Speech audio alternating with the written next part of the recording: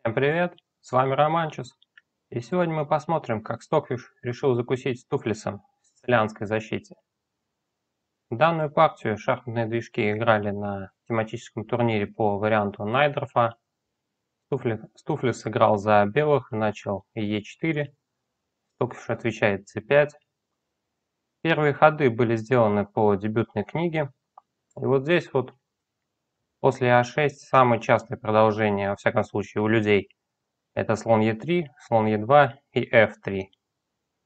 Но в дебютной книге было для Stoofvlees заложено для данной партии H4, более редкий ход.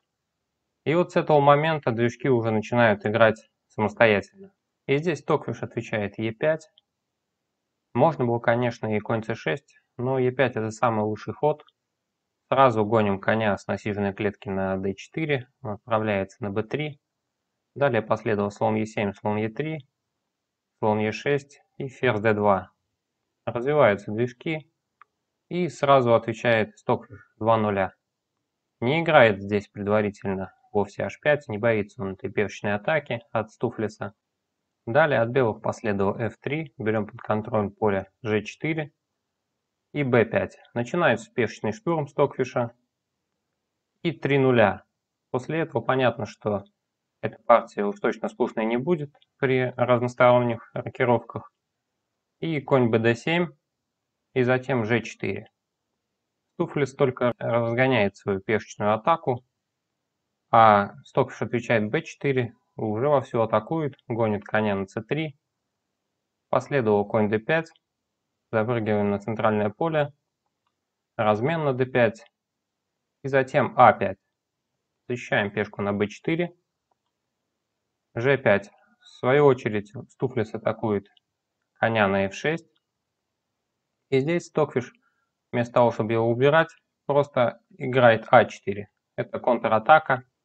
Надо сказать о том, что Stoofvlees в этой позиции ни в коем случае не может пробивать коня на f6, так как после размена вот такого получится, что у белых уже висит мат в один ход после а1.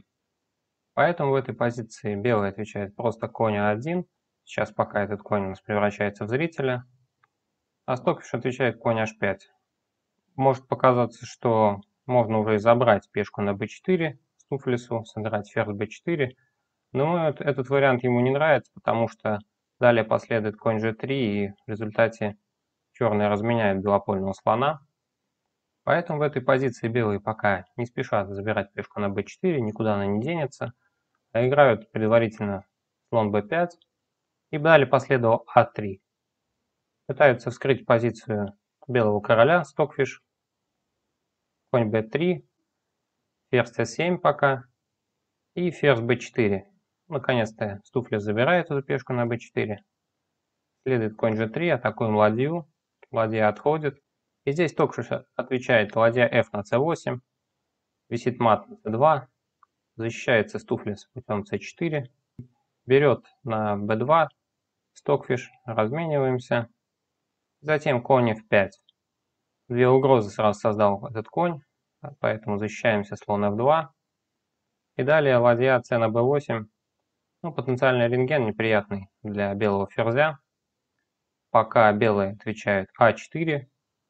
Здесь вот такую железобетонную конструкцию из слона и двух пешек создают. Но на самом деле их король далеко не в полной безопасности. Далее последовал g6, ладья a1 и h6.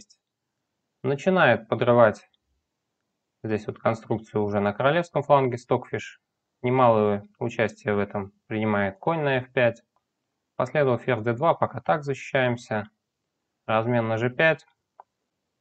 И далее последовал конь c5. Затем ладья e2. Ферзь d8. Давим на пункт g5. И вот в этой позиции лучше всего было Stoofvlees'у разменяться именно слоном на c5 и защитить свою пешку путем ладья g1.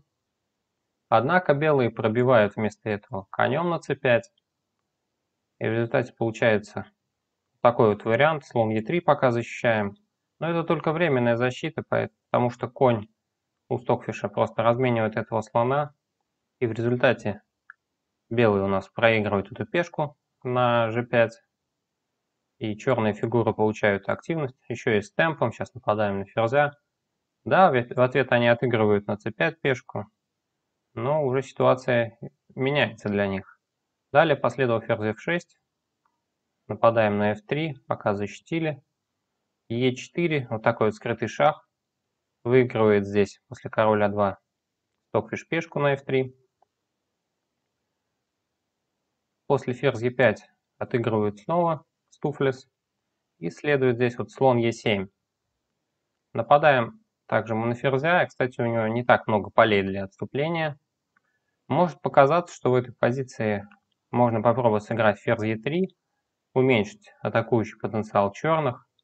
Но тогда последует вот такая вот жертва качества, после чего очень большие проблемы с пунктом А4. Скоро уже и мат будет висеть для белых. Так или иначе приходится забирать эту ладью. Однако все равно следует ладья А4 шах, и белый король оказывается в матовой сети. Поэтому после слон Е7 приходится вот белым так пассивно отходить ферзь С6, ничего не поделаешь. Последовал ферзь Е4, ладья Б3 и слон H4. Атакуем ладью. И вот здесь вот после ладья С8 атакую ферзя. Был еще вариант у Stoofvlees сыграть ладья Б на H3, отдать временно ферзя. Здесь вот получался вот такой вот примерно вариант. Да, формально, конечно, здесь слон белых против ладьи черных, но еще как-то можно продолжать сопротивление. Но в партии после ладья c8 отвечает Stoofvlees ферзь b6, и это уже ошибка. И тогда Stockfish на 40-м ходу жертвует качество на c4, забирают белые. И здесь после ферзь c4 взятия в скором времени мы увидим весьма необычный эндшпиль. Далее последовал a5, слон e7, ферзь c6, забираем на a5 шахом. И вот здесь вот жертвует еще и слона Stockfish на a3, чтобы раскрыть позицию короля. Принимает эту жертву Stoofvlees. Следует ладья b5 шах. И выясняет, что приходится белым отдавать здесь ферзя, чтобы не получить мат сразу. И вот как раз тот самый эндшпиль. Ферзь против двух ладей. Ну, у него еще вдобавок-то связанные пешки, а вот пешка на d5 сейчас уже опадает весьма быстро. И вот так вот с помощью шахов потихоньку проводится пешка ферзи у черных. Нужно сказать, что вот в этом моменте нельзя было белым забирать на g4, ввиду простого двойного удара на f3 шахом, и в результате черные забирают ладью. Здесь ферзь, конечно, просто буйствует, ничего не поделаешь белым.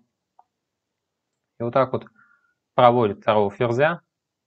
Ну, здесь мат, конечно, уже совсем не за горами, приходится отдавать ладью. И на 68-м ходу Stockfish побеждает Stoofvlees в сицилианской защите.